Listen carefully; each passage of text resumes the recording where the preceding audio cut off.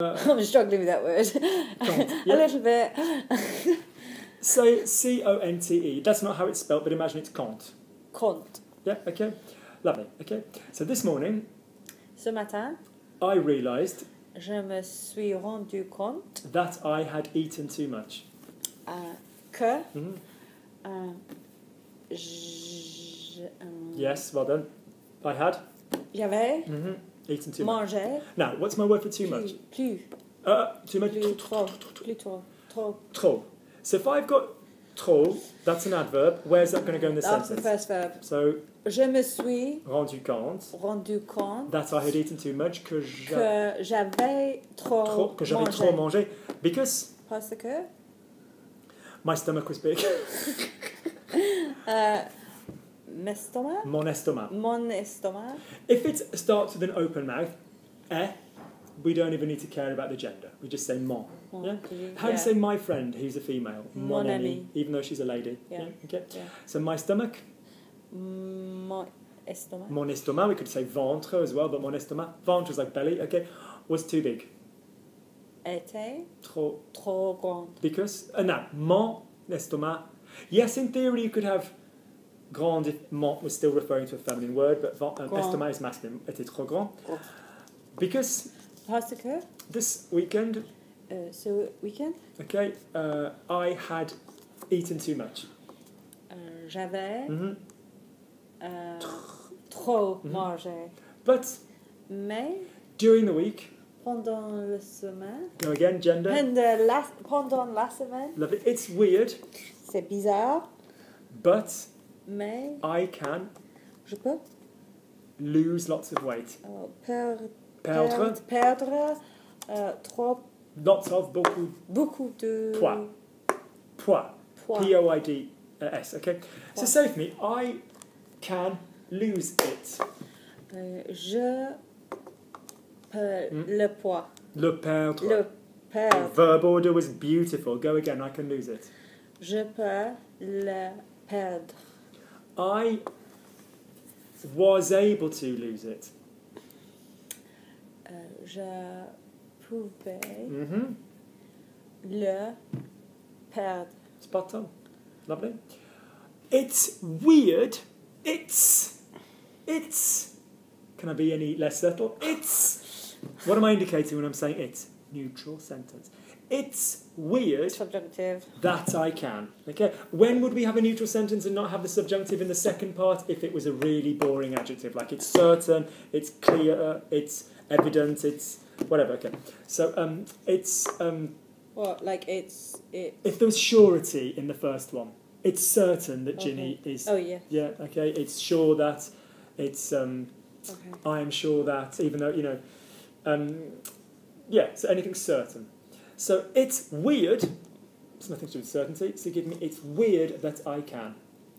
C'est bizarre que je puisse Get in, lose. perdre. Lovely. The weight. So for me, he has lost from the verb perdre. Il a perdu. Lovely. It's weird that he has lost lots of weight. C'est bizarre qu'il ait Spot perdu. on, Ginny. Well done. The subjunctive of the have is good. C'est bizarre qu'il ait perdu. Lovely. Lots of weight. Beaucoup de poids. Why? Because he doesn't stop eating. Parce que il ne But stop. arrête. So don't worry about no unless the sound comes to you straight away. He stops not. Il arrête. Il n'arrête pas Thank you for meeting. de manger. Say that again. Il arrête pas de manger. Il n'arrête pas de manger. Go again by all means. Say il n'arrête pas de manger. But the point is, what am I interested in? Arrête. I'm interested in the verb and pas. Il n'arrête pas de manger. Okay, lovely. But Mais today, aujourd'hui, some friends. This is the truth. Some friends came from France to visit me. des amis Lovely. Or quelques amis. Lovely. Came. vont No. Pause. If I viennent. said pause. If I said came, show me with your hand which tense is that in. Past, present, future. Great. 3. Well done. Yes. So before we go any further, say So élève. that's now pause. Your mouth is saying il est venu because you heard they, il. Yeah, they came. But that's a he. Il est. Ils sont venus. So make a mental note. If I gave you, how would you say George has chosen? George a There you go. choisi. Now, without even thinking, you didn't need to go il a, or swap il for George. Yeah, George. If I said they have, no, how would you say Luke and George have chosen? Luc et George a No. choisi. En choisi, isn't it? Because it's normal have. So people don't like doing the theys. Say for me, they have. Ils ont. Say the boys have. Les garçons ont. Good. The girls have. Les filles ont. Les filles ont. Okay. Lovely. Say for me, Luke and John have. Luc et Jean ont. Say they went. Ils. Extra verb. Ils sont. Yeah. Say it again. They went. Ils sont. Went. Allés. And again. Ils sont allés. Luke and George went. Luc et George sont allés. So you remember when we had the je me suis, the tu te, il say, and nous sommes. I trained you. What am I about nous sommes? With the sorry, ils se sont. I trained you to go for the se. I said, okay. So for example, how would you say he got washed? Il s'est lavé. How would you say Luke got washed? Luc s'est. Well done. So you were taught to drop off the Luke and go straight for that se reflexive. Yeah. I'm asking you now to do the same thing. I'm asking you to be comfortable. So what are the most common auxiliaries we're going to hear? By far, they are going to be a for a single thing having, en for a single thing. When I mean the most common auxiliaries, I mean the most common auxiliaries where you're going to have a word before it other than je, because j'ai is fine, obviously a common one, or je suis. So it's going to be il will give me an a, il plural will give me an en. Talking about be verbs, il will give me an a, il plural will give me a son. So I need you to be comfortable, a and son. I need you to be comfortable to go straight into it, whether you're in be or have. The girls left using the verb partir. Elles the girl, don't use L, so the girls, that's my point, to ditch the L. Yeah, good. Les filles sont good. parties. The girl left. La fille. La fille. La fille est partie. Good. How am I spelling partie? P-A-R-T-I-E. Good. Well, then we're not doing spelling week yet, but well double done. In that case, the only time you have a double E is if your past word already ended in an E. So manger would then have an extra E. Yeah. You'd have one with the accent and one with the E. If your word ended in an I, so partie ends in an I, you put an E on the end of the I. That's a P-A-R-T-I-E. Okay. Lovely. So my friend Caroline. Mon amie Caroline. Lovely. She has 4 daughters. Elle a. 4 daughters, 4 filles. Lovely. Okay. She lives with her husband Frank. Elle habite avec son mari Frank. Good, or Frank in French. They met each other. What 2 feelings have you got there? You've got what kind of verb and what kind of tense? What kind of tense in they met each other? Reflexive. Well, you've got the met the each other gives me the reflexive in the past. So what does that happen? What does that bring about? Poetry. Good. So they. Ils. Give me the poetry. Se sont. Great. Elles se sont. Ils se sont. Rencontrés. Need the past word. And again, say it again. Ils se sont rencontrés. Good. Ils se sont rencontrés. 50. The word met, like rencontré and rendezvous, all those are No, words. do you know what also gets people down? Raconter. The amount of time I get. There's so many similar ones. Also, I'll tell you why rencontrer causes a problem, because you think to stop after the first rencontre, because prendre, rencontre, but no, the verb is rencontrer. Okay? So they met each other, ils se sont rencontrés. Ils se sont rencontrés. 20 years ago.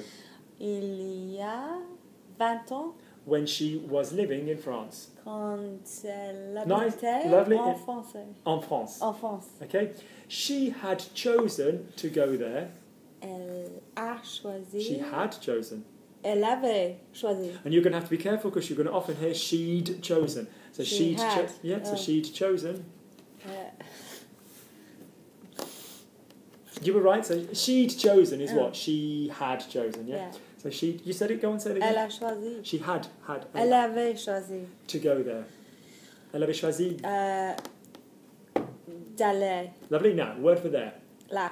So we can say d'aller là, or we could use I as a pronoun.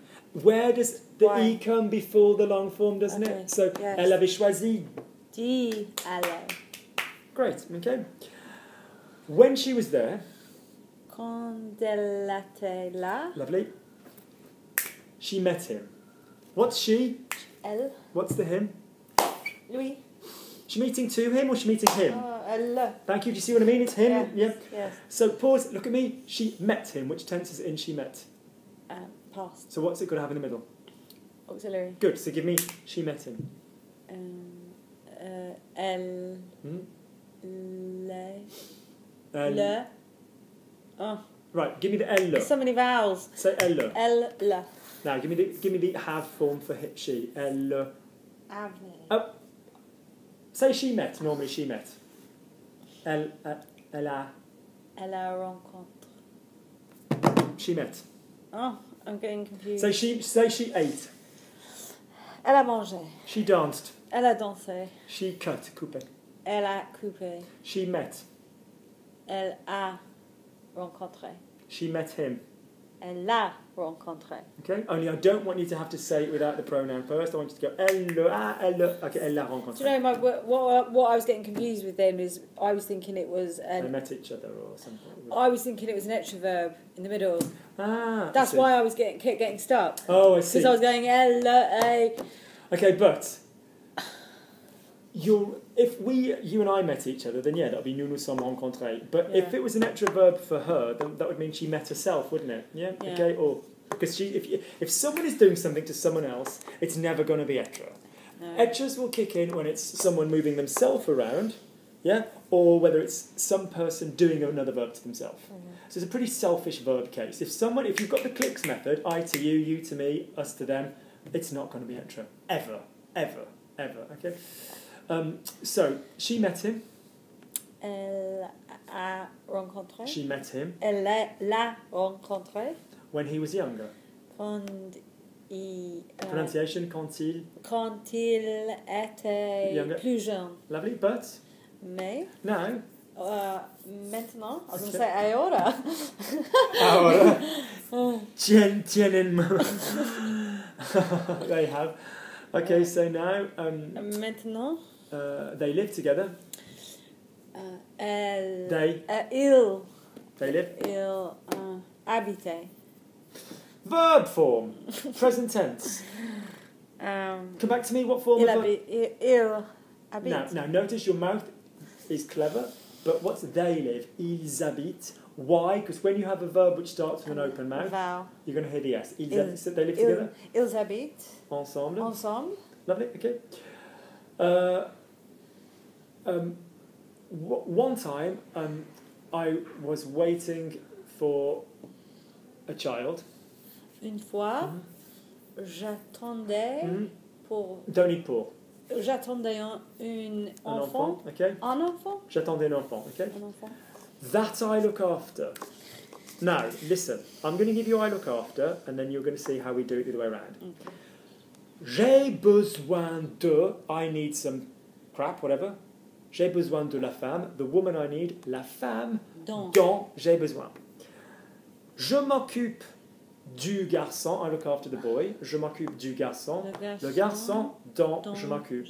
So in theory this is great, but the point is to then just instinctively know that if you're about to talk about that need, if you're about to talk about looking after, so people go, yeah, but Luke, how am I going to remember to stick a dot in before those verbs? And I say, well, how is it you remember to stick a dot in afterwards? It's exactly the same thing. I'm just asking, you now know, je m'occupe de.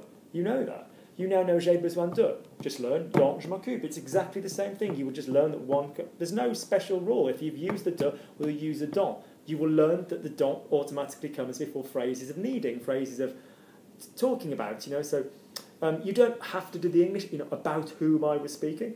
So say for me the bottle that I need. Phrase of need, the bottle that I need. La bouteille. Lovely. Phrase of need. dont j'ai besoin. Great.